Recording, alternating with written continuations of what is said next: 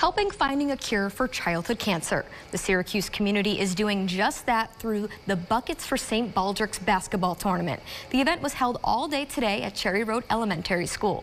News Channel 9's Ashley Cafaro tells us about the young man behind it all.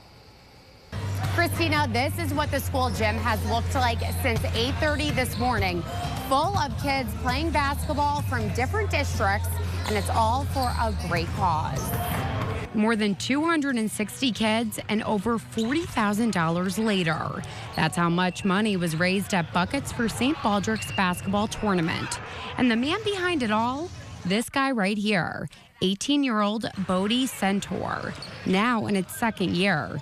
Bodie organized the event in honor of Charlie, who had passed away from cancer at a young age. Charlie had a very profound sort of impact on me because he had a terminal diagnosis, and he was also my age. I think he was 15 and I was 14 at the time.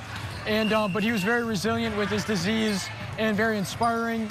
And he did end up passing away, and dying from his brain tumor, which was very shocking to me at first. It was a very, scary moment, very difficult to grapple with. But eventually it turned into inspiration and further motivation to, create an event like this. New at 11, we'll hear from Bodie's father and his classmate, who both share a special bond. At Cherry Road Elementary, Ashley Cafaro, News Channel 9.